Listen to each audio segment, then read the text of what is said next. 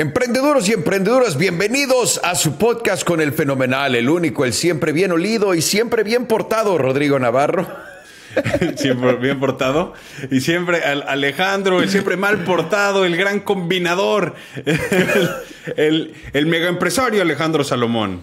No mames, ¿ese dónde está, güey? Bueno, luego me lo presentas. Y también tenemos al fenomenal Sergio Chávez detrás de los teclados, haciendo clic y haciendo la magia para que esto pase y lleguemos a todos ustedes. Recuerden, es mes patrio, damas y caballeros. ALERÓN en Mercado Libre, en Amazon, en Walmart en línea, 15% de descuento. Pero si van a mezcalalерón.com, así es, mezcalalерón.com en todo México, 20% de descuento. Y no se preocupen, no se los mandamos nosotros, se los manda Mercado Libre. Y sí, más descuento en nuestra propia sitio, porque Mercado Libre es muy buen pedo, honestamente. Envío gratis, ¿no? También. Es envío gratis, mi Ro. Sí. Envío gratis y todo. Así que disfruten las fiestas patrias con tantito ALERÓN, lo mejor de México, señores.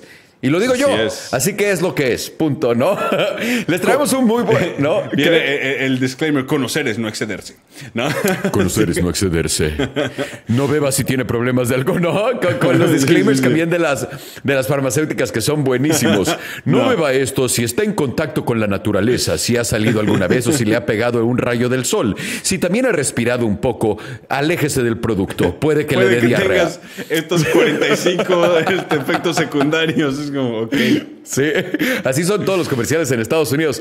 Bueno, el día de hoy vamos a platicar, más allá de comerciales de Estados Unidos, vamos a platicar del negocio de las estaciones de carga, que esto es un negocio que Roy y yo intentamos meternos en cuanto nos dimos cuenta que Elon quería hacer esto en México y nos encontramos con la pared del... No, aquí vendemos gasolina, pendejos, no electricidad para coches. No sean ridículos, platicaremos de este negocio. Y más que cuando estábamos empezando a pensar en eso, o sea, todavía no pasaba la reforma energética, o sea, todavía ni siquiera aceptaban inversión de extranjeros, o sea, de terceros para el grid energético. X. El chiste es que no funcionó, así que ni modo. A veces llegar tan temprano no es tan bueno que digamos. No, justo. También vamos a platicar de OpenText que compra Microfocus. Les platicaremos qué quiere decir eso. Y también al final vamos a comparar a los gobiernos contra la industria privada. ¿Quién es más potente? ¿Quién hace qué? ¿De dónde viene qué? ¿De dónde sale? ¿Y quién es el ganador más grande de esto? Empecemos desde el principio, Ro. Negocios de estaciones de carga. ¿Por qué vamos a platicar de ellos? Además de que nosotros nos queríamos meter en él. El disclaimer es... Cuando vimos a Tesla hacer lo que Elon estaba haciendo con esto fue de... Es claramente que este güey va a ser el dueño de las gasolineras nuevas en todo el mundo. Así que en México, que tenemos palanca o conocemos gente, podemos ir, tocar la puerta y decir... Oigan, líderes de industria, ¿les gustaría intentar hacer esto con nosotros? Y literalmente todos dijeron que no. Llegamos muy temprano antes de que esto se volviera algo que la gente viera y entendiera y... Nos la perdimos, Ro. ¿Por qué estamos platicando esto hoy? Porque este negocio se está calentando, o sea, bastante. No puede ser, carajo. No. No, claramente es el futuro del transporte, ¿no? O sea, eso está clarísimo. Todas las empresas, o sea, fabricantes de automóviles, todos están transicionando a coches eléctricos y pues van a ser las nuevas gasolineras de los coches eléctricos, son las estaciones de carga. Entonces, hemos estado hablando mucho de los ingresos potenciales de Tesla, hablando de su red de estaciones de carga y demás, pero hay jugadores más grandes que ellos en cuanto a estaciones de carga se refiere. O sea, que solamente su enfoque es solamente eso. Entonces, sí, Tesla es un negocio extra que tienen, lo cual hace Tesla, por eso es que tienen tantos ingresos distintos, pero, y es aparte un jugador muy importante en este mundo, pero hay negocios que solo se dedican a eso y están en un crecimiento explosivo. O sea, nunca va a ser tan rentable como una gasolinera porque, o sea, una vez que empiecen a trabajar como gasolineras, entonces van a hacer más dinero. Porque una gasolinera, acuérdate que su margen en la venta de gasolina es muy bajo. Su negocio real es las tiendas de conveniencia, es todas esas ventas que están generando alrededor de esa gasolinera. Aparte de que obviamente sí tienes un margen de cada coche que entra, ¿no? O sea, eso está clarísimo. Por supuesto. Exacto. Pero bueno, en Estados Unidos ya hay más de 50,000 estaciones de carga. De estas, 10,000 son de Tesla y están planeando otras 15,000 en los siguientes 5 años. Pero ChargePoint es una empresa que ya es pública, que sí está en el mercado de valores. Es la empresa más grande de estaciones de carga y tienen 29,000 de estas. Y obviamente están planeando muchas más en todo Estados Unidos. Y bueno, o sea, ChargePoint en su último reporte de ingresos nos dio una señal de lo que están intentando hacer. O sea, primero que nada, cabe destacar que su lista de clientes no nada más son las, o sea, ellos no nada más hacen sus propias estaciones de cargas. También son primordialmente centros comerciales, oficinas, hasta los mismos gobiernos de ciudad. O sea, cuando tú ves en un edificio de oficina, en un parqueo de centro comercial y todo, ves las estaciones de carga, son las estaciones de ChargePoint. No son de nada más. Ellos básicamente están pues rentando el espacio, básicamente, o simplemente le licencian a los centros comerciales, a las oficinas, a los gobiernos de ciudades, el uso de su tecnología, ¿no? O sea, la venta de sus equipos. Pero por lo mismo, sus ingresos están limitados hasta cierto punto en esos establecimientos, en esos puntos de carga. Porque básicamente ellos nada más están vendiendo su producto, se instalan y pues ya, hasta ahí ya no pueden generar más. Pero lo que están viendo es que como sus ingresos están limitados por su modelo de negocios, tienen que estar creciendo de alguna otra manera. Y, o sea, en el último año han duplicado sus ingresos, pero siguen perdiendo dinero. Eso es algo que tienen que entender, que a la larga sí van como una buena solución y van a estar generando ingresos, pero ahora no. Entonces, su solución, publicidad. Porque como ellos no son los dueños de los lugares, como justo estábamos diciendo, pues tampoco tienen que las tienditas, o sea, ellos no son dueños de los establecimientos. Entonces, solo, o sea, generan vía las licencias. Lo que van a hacer es empezar a meter pantallas inteligentes en todas estas estaciones de carga, donde van a empezar a vender publicidad y videos, o sea, con videos cortos de noticias, de deportes, de clima y demás. O sea, y van a instalar como 1000 televisiones antes de finalizar este año. Y claramente a alguien le están copiando esta estrategia, y es a Volta, que es el otro jugador importante en el mundo de estaciones de cargas, porque ellos, 75% de sus ingresos ya es vía publicidad. Y ChargePoint está viendo que pues, es la única manera en la que van a ser rentables a corto plazo, y más con todo el mercado castigando a las empresas que no están haciendo lana, pues ¿qué tienen que hacer? Buscar la manera de ser rentables de manera inmediata. Qué extraño que publicidad de este tipo sea tan bien pagada como para que algo de ese tamaño funcione y que genere dinero al nivel que tiene que generar. Porque literalmente, te metes a un taxi en Nueva York, vas a una gasolinera en Los Ángeles, ves estos anuncios, dime de qué se tratan, güey. No, de nada. O sea, lo que hay empresas que tienen cierto presupuesto de mercadotecnia que lo gastan en este tipo de cosas. Sí, estas empresas son estilo Coca-Cola, Pepsi. Sí, por supuesto. O sea, Procter & Gamble, extra. o sea, ajá. Exacto. Pero ellos son los que se van a gastar dinero en eso porque es solo por presencia. Es nada más que llegas, en cuanto agarras el manubrio, digamos, para empezar a cargar, se va a activar la pantallita y donde estás metiendo tu tarjeta y demás, te está enseñando el logo de Coca-Cola, el logo de Tide, de lo que fuera. O sea, ¿me entiendes? O sea, ellos van a tener un perfil de clientes bastante más segmentado porque tienen más información vía tu tarjeta de crédito. Claro. Aparte van a empezar a vender membresías para todos los coches eléctricos. Entonces vas a poder cargar tu coche por donde sea a un precio menor. Vas a tener exclusivas de ciertos puntos. La carga rápida sin costo, ya sabes, o sea, ciertas cosas que te van a agregar tu membresía. Pero claro, esa es publicidad, o sea, sigue siendo como el extra de empresas gigantescas. Es todo lo que es. Por supuesto. A lo que voy es el potencial de este tipo de empresas es gigantesco, ¿estás de acuerdo? O sea, el hecho de que, uno, vaya a funcionar como gasolinería, ¿no? Que puedas ir y que haya un centro de consumo donde vayas y te gastes $1,000,000 más de lo que cuestan las cosas, es tal cual, lo que es un gran modelo, honestamente. Pero también 100%. El hecho de que, literalmente el hecho de que estas empresas energéticas puedan crear diferente tipo de energía para suministrar a todos estos lugares, puede convertirse en una propuesta bastante rica el poder generar energía gratis, de cierta forma. Y digamos que los paneles solares lleguen de otro tipo de tecnología y que lleguen al futuro en 100 años y que los pongas encima de este pedo, que la energía que estás proveyendo para los coches sea gratis. Imagínate el negociazo que se vuelve eso también. No, tremendo. O sea, eso hablaría más de ya ChargePoint haciendo una integración vertical donde empiezan ellos a crear la energía Claro. En vez de ser los proveedores o la conexión entre los proveedores de energía y el cliente final. Eso sería una integración interesante para ellos. Pero lo más importante para ellos y por qué es un sector de tanto crecimiento es por dos cosas que acaban de pasar. Y uno es que las propuestas de la administración de Biden. Uno, en su Build Back Better, o sea, su primer plan, o sea, puso como $30 mil millones a el Departamento de Transporte para invertir en nuevas estaciones de carga. ¿Quién crees que las van a hacer? Pues los jugadores más importantes. O sea, y sobre todo, y todos menos Tesla, literalmente. O sea, porque Tesla quiere ser dueño de ellos. No quieren esos subsidios del gobierno por lo mismo de que tanto los han criticado y para que no les metan ciertas restricciones de qué pueden hacer y qué no quieren.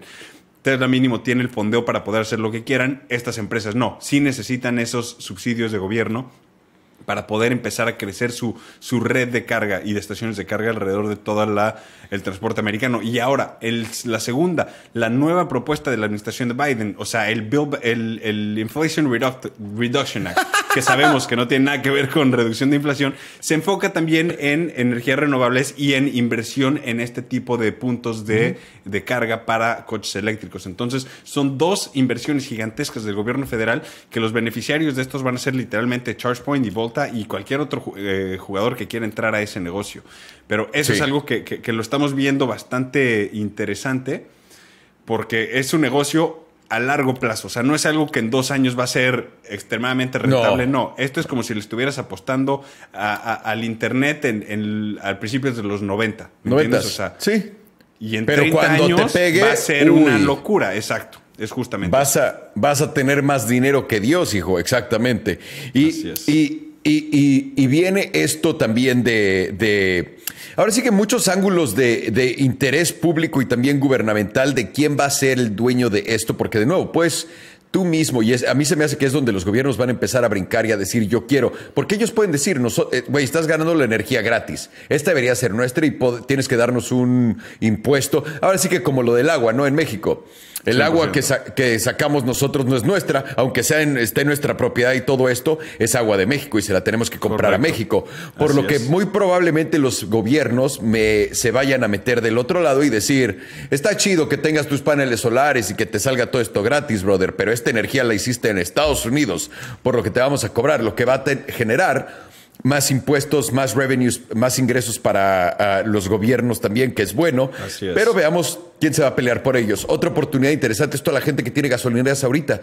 Que literalmente 100%. En México, sobre todo, hay gente que tiene 1000 gasolineras. Y cabrón, hijos de su puta madre, no ponen estas chingaderas en sus gasolineras. ¿Qué están haciendo? Esto va a ser el futuro. Se tienen que poco a poco empezar a instalarlos. Y lo que puedes hacer es literal algo tan sencillo como ChargePoint. O sea, tú compras o sea, literal las herramientas. Es como si compraras o sea, ¿cómo se llaman de donde cargas la gasolina? O sea, los pumps.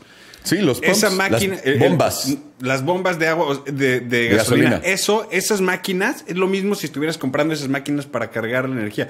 La energía igual se la vas a comprar a CFE o a quien sea que te esté vendiendo la energía, pero tú vas a vendérsela al cliente final por un margen, que es lo mismo que haces con la gasolina. Y si la gente va a estar ahí más tiempo, porque el coche se toma más tiempo en cargar, si es eléctrico, pues adivina qué, tienes mejores oportunidades de venderles un café, de venderles unas papitas, de venderles lo que quieras, literalmente gasolina. Tu tiendita sigue siendo tu negocio, pero tienes que darles la opción a la gente. En realidad, para mí, los que tienen más que ganar con este tipo de movidas serían centros comerciales, restaurantes y cosas así 100%. Que ellos creen. 100%. Imagínate afuera de tu restaurante, pones una de estas ¿sabes qué? En la parte de atrás de tu restaurante para 20 coches eléctricos. Vienen, no solo te pagan por venir, pero probablemente vayan a comer en tu restaurante, donde se abre de verdad nueva oportunidad para jalar nuevos usuarios de manera diferente. Tan fácil como ahí puedes cargar gratis si es suficientemente corto, ya sabes. O sea, dependiendo cuánto cueste la carga completa de un coche, puedes decir, hey, o te doy descuentos si comes aquí, ¿me entiendes? O sea, hay demasiadas oportunidades importantes para realmente crecer esto y ya no necesitas el espacio tan gigante de como una gasolinera donde tienen que ir ahí. Pero los centros comerciales, eso va a ser perfecto. Es alguien que tiene que ir a hacer una compra, hacer lo que sea, o a pasear nada más. Dejas tu coche cargando y vas y te paseas y listo. O sea, si Hollywood supiera algo de hacer e innovar, dirían, puta, hubiéramos hecho esto en lo que estaba la pandemia, poníamos alrededor de todos los cines estas malditas cosas de carga. Exacto. Y la gente va a entrar al cine porque no se van a quedar media hora afuera. Pero no. Tómala, perro. Tómala, oportunidad bien dejada pasar. Una buena industria para seguir para adelante, pero como dices, gran crecimiento a futuro y sobre todo porque lo necesitas en todo el mundo. Literalmente esto está empezando y necesitamos instalar estas cosas en todos los países, en todas las regiones, en todos los continentes del mundo. Así que mucho upside en esta industria. De acuerdo. Que nos perdimos. Y ahora, OpenText compra Micro Focus. ¿Por qué estamos enfocados en estos? ¿Por qué nos importa? ¿Qué hay de grande que ver aquí? Este es más como una historia sobre estrategia, o sea, qué están haciendo las empresas de software. Y para todos ustedes que no sepan, OpenText es el conglomerado de software, o sea, la empresa desarrolladora de software más grande de Canadá. Acaban de lograr una compra de su rival Micro Focus, que es una empresa que también se dedica a desarrollo de software, pero está en el Reino Unido. La compra es por un total de $6,000 millones. ¿Y por qué es importante? Porque pues, OpenText, como te decía, es una empresa de desarrollo SaaS, o sea, que vende Software as a Service, o sea, te está vendiendo una herramienta completamente personalizada para tu negocio y como lo quieres hacer, y sobre todo se enfoca en negocios grandes, ¿no? O sea, casi una gran mayoría de los S&P 500 y de los Fortune 500 ya usan los sistemas de OpenText o de Micro Focus, uno de los dos. Entonces, claro, el que uno esté comprando al otro es bastante grande porque van a tener una posición mucho más importante en el mercado. Entonces, han expandido en muchos servicios empresariales, tienen desde negocio de nube hasta sistemas de seguridad. Pero Micro Focus se ha estado enfocando muchísimo recientemente en seguridad de tecnología, en IT security. O sea, lo que ya platicamos en varios episodios anteriores, que es una de las industrias más grandes con crecimiento dentro del mundo de tecnología. Entonces, Micro Focus a casi todas las empresas de Fortune 500 está dándoles servicios de seguridad de tecnología. Eso es muy importante de notar porque es uno de los puntos de crecimiento más grandes para OpenText. Y ¿qué haces cuando quieres comprar y no tienes el tiempo para hacerlo? Digo, cuando quieres crecer y no tienes el tiempo para hacerlo tú solo, compras. Y esta compra es grande y es importante. ¿Por qué? Porque en cuanto a tamaño de empresas no son tan distintas. O sea, OpenText es un poco más grande que Micro Focus, pero no es tanto más grande. El hecho de que lo compren, todavía no salen exactamente cómo va a ser el deal, si va a ser all cash o si va a ser un stock swap o cómo van a beneficiarse los accionistas de Micro Focus, pero estoy seguro que los accionistas de Micro Focus van a estar bastante contentos porque esto es una plusvalía de 100% del valor que tenían antes de que se anunciara la compra. O sea, estaban valuados más o menos en $3,000 millones y ahora les están ofreciendo $6,000 millones. Entonces, es una bastante buena mercado, jugada. Exacto. No, te sacaste la lotería en estos momentos si eres parte de los inversionistas de ese grupo. Y aparte, estás comprando una cartera de clientes de nivel empresarial altísima, a la cual ahora le vas a empezar a vender tus servicios de nube, todos los otros servicios que ya ofreces también. O sea, o sea, varios analistas salieron y dijeron, nada más en sinergias y en ahorros de redundancias de sus empleados, se van a ahorrar más de $400 millones anuales en cuanto a gastos operativos. Y ahora, si mantienen los mismos ingresos, o sea, ese es un beneficio gigantesco porque son 400 millones directitos de utilidad. Entonces, aparte de eso, le agregas sinergias que puedes generar todavía más ingresos. Es una compra bastante interesante. Porque ahora doblas tu cartera de clientes, mejoras y haces más streamline todo lo que es tu estructura corporativa y ya puedes hacer menos. También tomas 2 territorios diferentes porque están localizadas las 2 bases en diferentes territorios. Eso te da 2 HQs, 2 presencias poderosas. Aparte tienes todas las conexiones de un lado, las conexiones del otro. Siempre, este tipo de compras siempre tiene sentido. Y de nuevo, ¿para qué desarrollar y crecer cuando simplemente los puedes comprar? Siempre, yo soy un gran abogado de eso. Es más, ya ahorita estoy intentando no desarrollar software. Hay gente pendeja vendiéndolo. Solo lo compro. Pues sí. Exacto. ¿Para qué lo vas a desarrollar tú si ya funciona?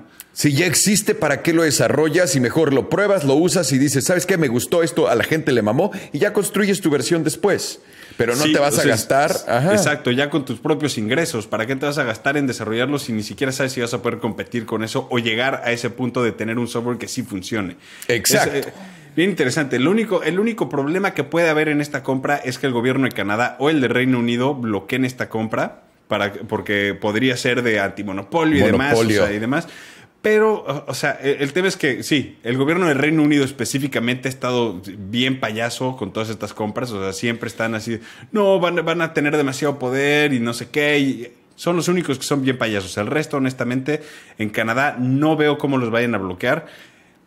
Vamos a ver qué pasa, pero no creo que esté de más. O sea, creo que sí va a pasar.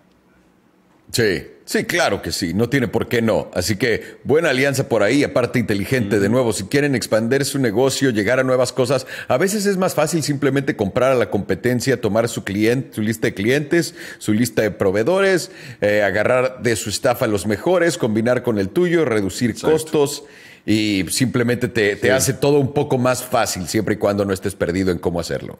Así es, o sea, sí lo puedes, porque claro, todas estas compras, acuérdate que son leverage buyouts, o sea, nunca lo pagan siempre en efectivo, son usando dinero del banco, te estás financiando la expansión de tu producción, de tus ingresos, estás financiando de dinero de bancos la expansión de tu negocio o el crecimiento acelerado de tu negocio.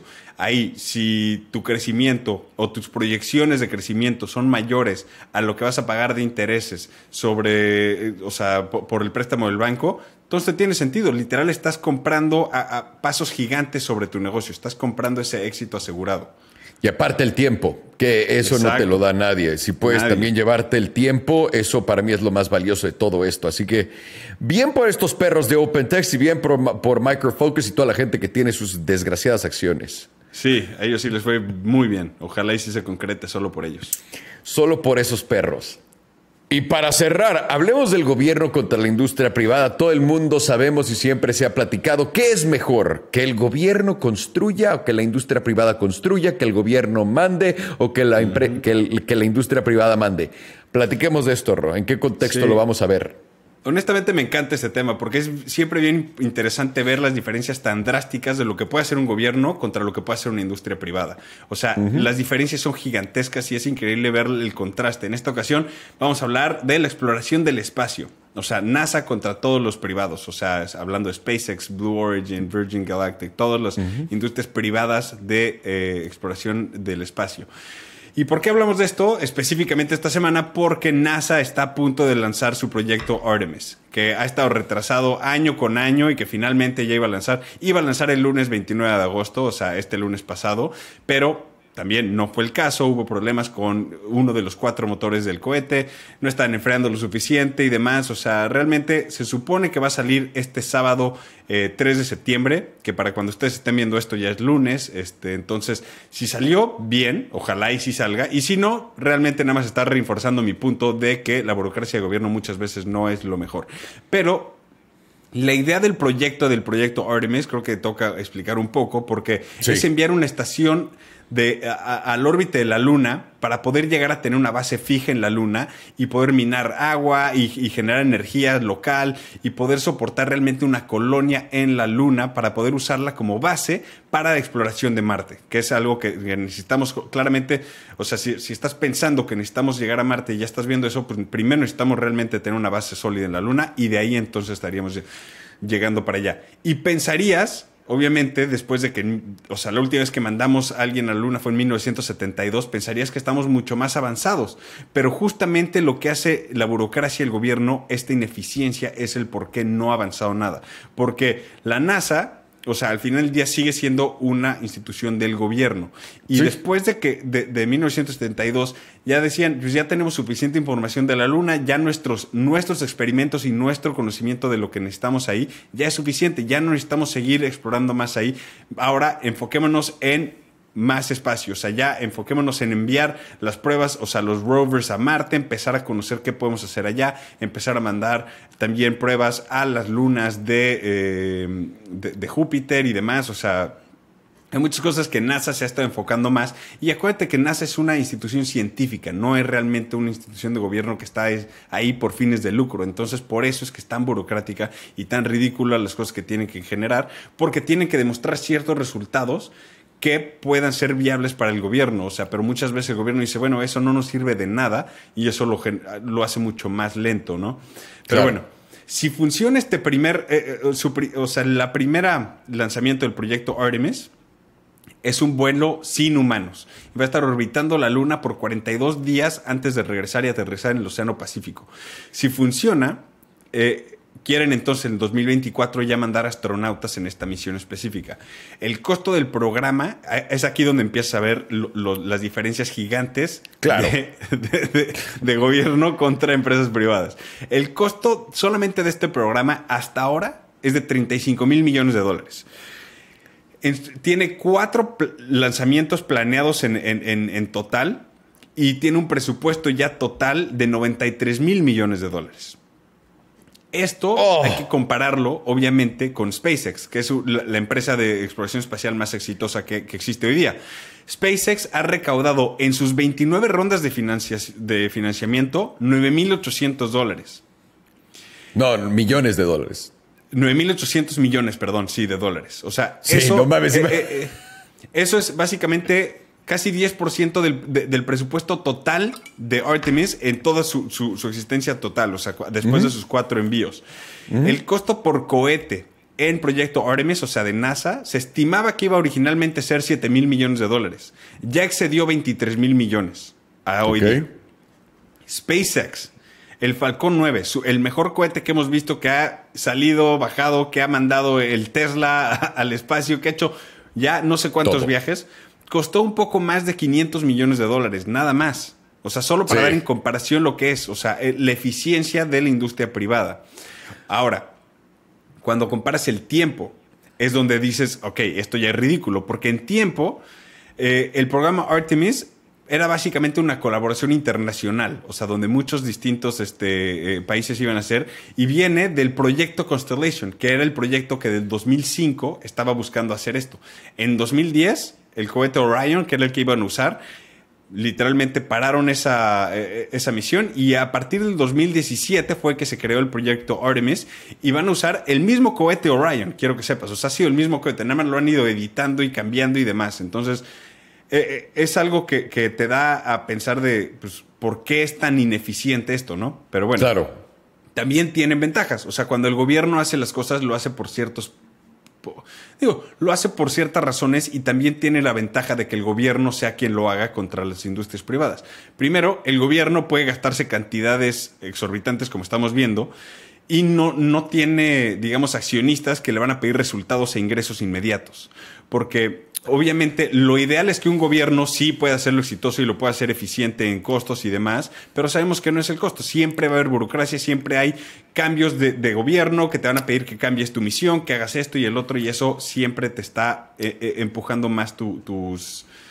El problema más grande de esto es que funciona a base de comisión. El incentivo del gobierno es mientras más tiempo me tarde y mientras más me gaste, más voy a ganar yo. Cuando la industria privada funciona de la otra manera, mientras más tiempo hagamos esto, más dinero vamos a perder porque nos estamos tardando, y mientras más te tardes, pues te tengo que despedir y contratar a alguien que lo pueda hacer. Cuando el gobierno básicamente fluye y le va mejor cuando nada le está yendo bien y todo lo que está haciendo le sale de la verga y se están gastando mucho más, porque todo esto funciona a base de porcentajes de comisión para todos estos pagos, de pagos que siguen por años y años, que nadie cuestiona, por lo que la ineficiencia gubernamental está armada literalmente para ser tal cual, comparada con la eficiencia corporativa, que la eficiencia privada se basa en simplemente el principio de hacer una película.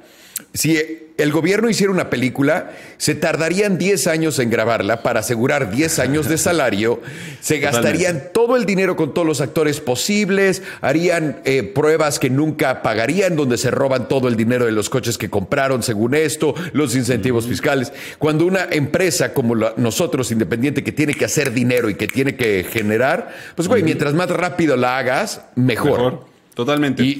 Pero hay también ventajas, porque solo un gobierno se puede gastar este dinero para realmente crear la base de una industria. O sea, eso sí. Cuando hacen el gasto en infraestructura, el gobierno es el único que puede hacerlo. Y esto que estamos viendo, el proyecto Artemis, es el gasto de infraestructura, porque vamos a crear la infraestructura espacial en la luna, básicamente, y es lo único que puede hacerlo es el gobierno o los gobiernos, es gastar en infraestructura espacial, es poner esa base en la luna, poder realmente generar eso y dejar que la industria privada entonces monetice esa base, porque la industria privada lo que va a hacer, se va a enfocar en enviar gente, en enviar provisiones, en hacer todo eso, y ahí es donde SpaceX, donde Blue Origin, Virgin Galactic, ahí es donde ellos van a tener su oportunidad de utilidad, pero no existiría esa oportunidad de generar ingresos si no empezara por la inversión del gobierno. Entonces sí hay ventajas del gobierno haciéndolo, el hecho que sea ineficiente y tardado y demás, eso es punto y aparte, pero necesitas que el gobierno tome esa iniciativa porque no hay industria privada que pueda gastarse eso, no se pueden gastar esa cantidad de desarrollo e investigación, porque hasta hoy día los cohetes que usa SpaceX, que usa Blue Origin, que usa Virgin Galactic, todos están basados en los avances en tecnología que ha creado la NASA. Que sí, los han mejorado y demás, pero sin esa inversión en investigación y desarrollo de la NASA, no existiría SpaceX, no existiría. Correcto. Blue Origin, no existirían las otras. Entonces sí hay, digamos, ventajas que el gobierno tome estos pasos, y sí va a ser largo y tendido y demás, o sea, pero aquí es donde ves cuando ya el gobierno te pone, ahora sí que el campo de juegos y deja que la industria privada empiece a tomar control sobre esto, es donde empiezas a ver las industrias a explotar. O sea, SpaceX nada más, desde el 2010 han lanzado 176 cohetes con 174 éxitos. O sea, tuvieron dos explosiones donde les fue mal y demás, pero el resto, increíble. Los costos por lanzamiento son 10 veces menores a los de la NASA y 30 veces menores en gastos generales anuales. Pero, de nuevo, es una burocracia, ¿no? Pero, sin embargo, hasta Elon Musk ha dicho, o sea, claramente, es necesario que tengas la presencia del gobierno y que ellos estén dictando la pauta hacia dónde vamos para que nosotros como empresas privadas podamos planear hacia dónde vamos. Porque sin el apoyo del gobierno o sin la dirección del gobierno hacia dónde vamos, la industria privada no puede soportar estos costos. O sea, no hay ningún inversionista en el mundo que tenga un timeline de retornos de 30, 50, 60 años. No existen. No, lo vimos lo estamos viendo con la energía renovable, si lo quieres ver así de cierta manera, fue tal cual. O sea, lo que empezó con la inversión fuerte fue el gobierno, ¿no? Alrededor del mundo. Para que esto pase de verdad, tomen, ahí les va un pacto que va a eliminar la inflación y además causar nueva energía. Impresionantemente, se los aventaron al mismo tiempo. Pero es cierto, o sea, necesitas dinero que es ilimitado, que de cierta manera todos lo estamos pagando, ¿no? A través de nuestros impuestos o acumulando en nuestra deuda, y luego necesitas que vengan los buenos a limpiarlo. Cuando vemos que no viene alguien a limpiar la industria es cuando se queda ineficiente, pero tiene que ver con los impuestos y el dinero que genera el gobierno, como el DMV, la industria que es a donde vas a sacar tu licencia, a registrar tu coche y todo eso. Es la cosa más ineficiente del mundo. Si lo hicieran privados, no mames lo rápido que sería todo hecho. Totalmente. Pero el gobierno tiene que quedarse encima de él para asegurarse que pues, no estén regalando coches, que no se estén mamando, que no se chinguen el dinero. Totalmente. Sí, exacto. No, o sea, la NASA, aparte ya está estimando, o sea, como digo, ellos simplemente lo que quieren es dar los servicios básicos en la Luna. O sea, es como poner el campo de juegos, y están estimando que el darle servicio a todo eso va a llegar a ser una industria de $105 mil millones anuales. Para el 2032, ni siquiera es algo que dices para tanto. Es como de, si podemos hacer esto y el proyecto Artemis tiene éxito, en menos de una década vamos a estar en una industria nueva con un valor de $105 mil millones anuales. Lo cual te dice, ok, entonces sí vale la pena que el gobierno esté invirtiendo en algo así. Y aparte, simplemente por el crecimiento humano, ¿no? O sea, hacia dónde vamos, qué tenemos que hacer y todo, el gobierno tiene que dictar la pauta. Sí, porque ¿quién más lo va a hacer? Ya hemos visto que independientemente no podemos, tristemente, y es muy cierto. A veces sí, pues como dices, necesitamos que el gobierno ponga el camino y nosotros hagamos encima de él lo que queramos, pero ellos tienen que empezarlo por la dificultad que es simplemente poder empezar, porque nadie puede crear valor de la nada más que un gobierno, porque seamos honestos. Esa es la razón, porque por la misma razón que imprimimos, Es la misma razón por la que hacemos esto, pero a veces la creación de valor, no a veces, siempre que estés creando más valor que solamente dinero, vas a ganar. El pedo es cuando empezamos a crear más dinero que valor y ahí es donde vemos la disparidad. Pero, ¿no? Ahí es donde vemos inflación y todo lo que está pasando. Pero tal cual, o sea, impresionante ahora sí que lo que te acabas de aventar, la buena comparación de ver cómo algo tan poco eficiente es lo que lo empieza y qué tan rápido se vuelven eficientes los cuerpos dentro del mismo organismo para volver todo el mismo organismo más eficiente y volverlo una industria. Que, por cierto, estamos hablando, ¿no? De, ya tuvimos todas las empresas que disrumpieron, ya hubo Uber, ya hubo DoorDash, ya hubo todas estas empresas que disrumpieron el mundo. Ahora, ¿qué sigue? Ya tuvimos Google, ya tuvimos esto. Ahora, ¿qué sigue? Robótica, AI, el espacio, es el nuevo wave de todas las nuevas empresas que van a tener un crecimiento absolutamente estúpido, como lo tuvo Amazon, Google, etcétera, por los próximos 20, 30 años. Así que es donde enfocarnos a futuro, a ver dónde vamos a encontrar valor, porque ahorita literalmente estamos tirando el valor y ahora viene la eficiencia, la eficacia del mismo, ¿no? Así es. No, sin duda. ¿Algo más que agregar, Roy? Nada más, creo que ahí le dejamos.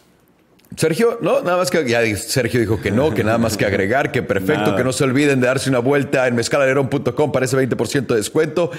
Somos los emprendeduros, damas y caballeros, el fenomenal, el bien olido, el siempre bien peinado y el siempre listo Rodrigo Navarro. Y el grandísimo e inigualable Alejandro Salomón.